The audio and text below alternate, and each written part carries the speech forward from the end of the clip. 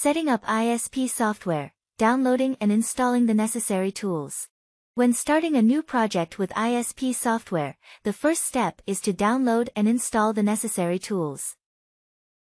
This ensures that you have all the resources required to effectively manage your ISP infrastructure. Downloading the software is typically straightforward, as most ISPs provide a dedicated download page on their website. Once downloaded, follow the installation instructions provided by the ISP to ensure a smooth setup process. After installing the necessary tools, it's time to create a new project. This involves setting up configurations, defining project goals, and establishing milestones.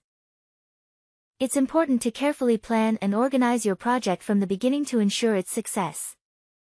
Are you looking to take your skills in electrical instrument and automation control to the next level? Look no further. In this comprehensive tutorial video, we will guide you through the entire process of PLC program coding and HMI design for SCADA supervision. Whether you're a beginner or an experienced professional, this video is packed with valuable insights and practical tips that will help you excel in the field.